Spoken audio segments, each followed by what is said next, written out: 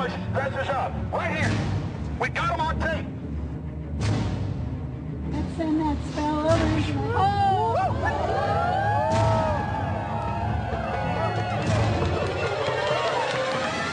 Sir, everything.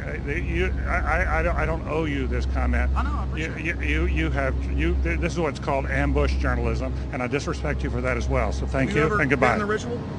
That's none of your damn business. Oh. That's right.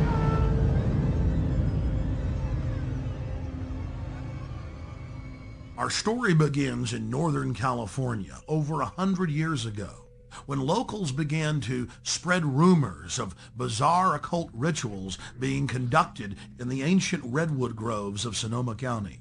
As the decades passed, it became clear these incredible stories had a basis in truth, and their source was a 2,700-acre private club known as the Bohemian Grove.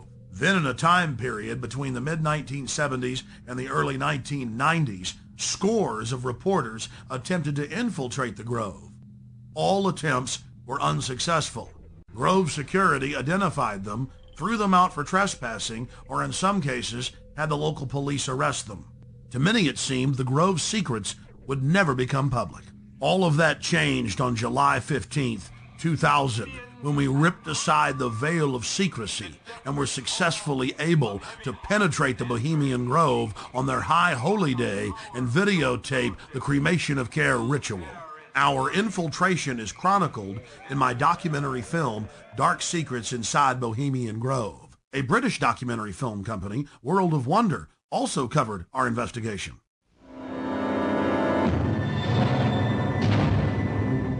In the weeks that followed, Alex streamed his footage on his website and released it as a sell-through video. Everywhere I looked, the internet was aflame with news of the daring raid. As the news spread across the planet that the Bohemian Grove had been blown wide open and that their secrets were there since the turn of the last century in 1900, they were shocked by each new revelation of ritualistic depravity. This film is about what we've learned in the 5 years since we infiltrated the Grove.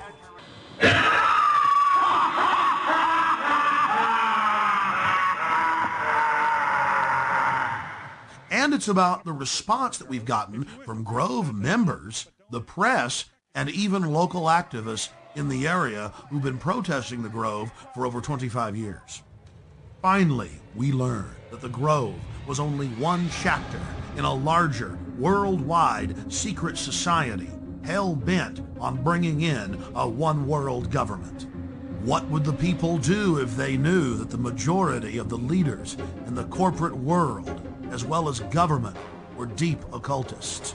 Before the year 2000 and our successful penetration of the Grove, the mainstream media denied that rituals were indeed taking place there, and said that elite from all over the world were simply meeting in secret to have a good time. After the footage we had shot of the cremation of care ritual aired first in England and then in the United States on national TV, the mainstream media changed their tune. The San Francisco Chronicle had previously refused to report on the Grove.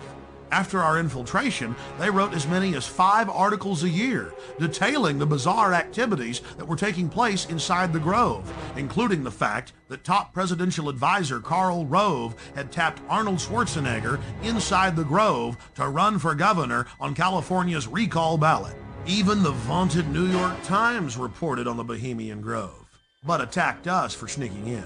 The New York Post was one of many national publications to report on all of the homosexual activities going on at the Grove.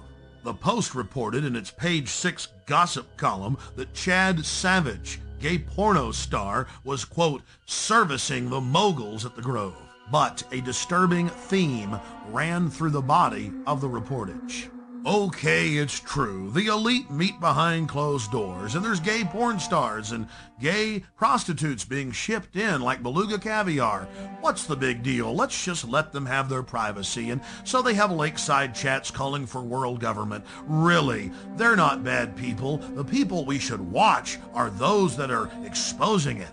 They're really dangerous weirdos. Of all the hit pieces that we've been victims of, the worst was conducted on national television by Brian Lamb, the director of C-SPAN, and some shifty-eyed professor they dug up, who appeared to be flashing Masonic hand signs, while he tried to eviscerate our character by implying that there wasn't even a ritual at all. Why, Alex Jones claims they do this ritual. Meanwhile, the Bohemian Grove has gone public to the newspapers, admitting they conduct rituals. Overnight, they had a gentleman on by the name of Alex Jones, who has a talk show in Texas, I think, and it's heard in communities around the United States. And he was talking about the Bohemian Grove Club, as if that's where it all happens. That's where all the decisions are made. There are thousands of people go there, and there's some kind of a ceremony surrounding an owl and all that. Have you followed this at all? Yes, I have, even though the show is on past my bedtime. But Alex Jones has been talking about this for quite a while. The Bohemian Grove, of course, is a privately owned redwood grove up in Sonoma County, north of San Francisco, where every summer there is a get-together of the wealthy and well-placed, all male, who get together for general cavorting, socializing, lectures, symposia, and so on, in an atmosphere that is completely removed from public scrutiny. Alex Jones and some others have suggested for a long time that there are all sorts of nefarious rituals that go on, human sacrifices that were being committed by the elite who attend these gatherings.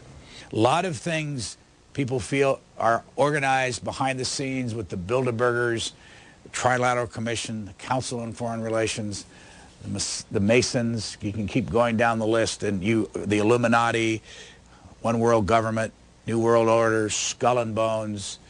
You've got more information on that than I do, so call us at the top of the hour and talk to our guests about that, and we'll try to sort it out. Define Illuminati. The Illuminati were a small quasi-Masonic group founded in Central Europe in 1776.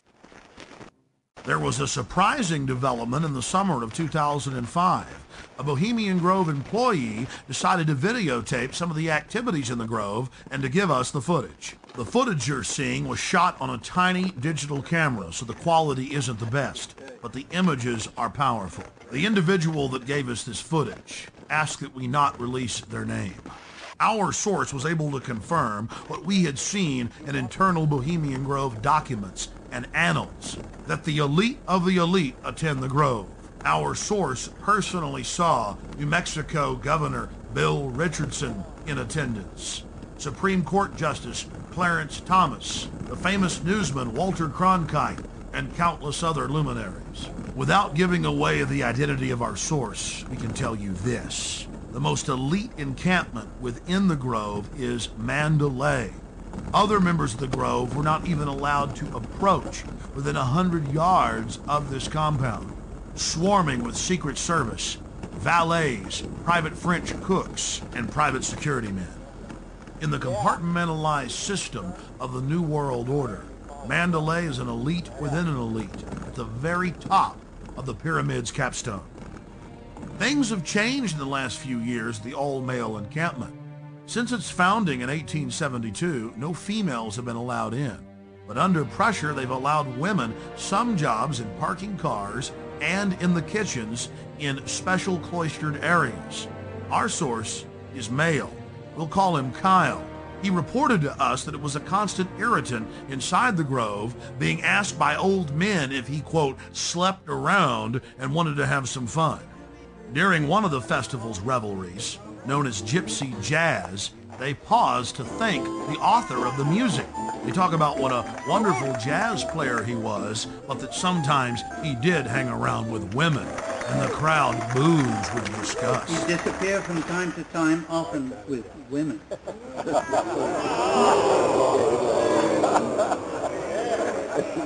He thought stealing was fun, The Grove's own internal annals brag that the Manhattan Project, or the plan to create the A-bomb, was hatched inside this building known as the Chalet. The Strategic Defense Initiative, better known as Star Wars, was also the brainchild of Grove members and was born inside the Chalet.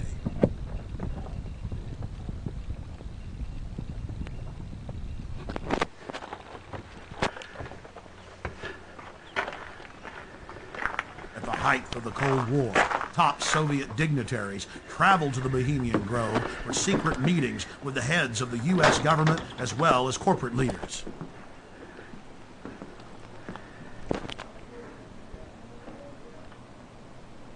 Our source worked at the Grove in the summer of 2004 and the summer of 2005, and he was able to obtain 2 program covers for the cremation of care ceremony, as well as a 2005 membership list, which reads like a who's who of U.S. and European elite.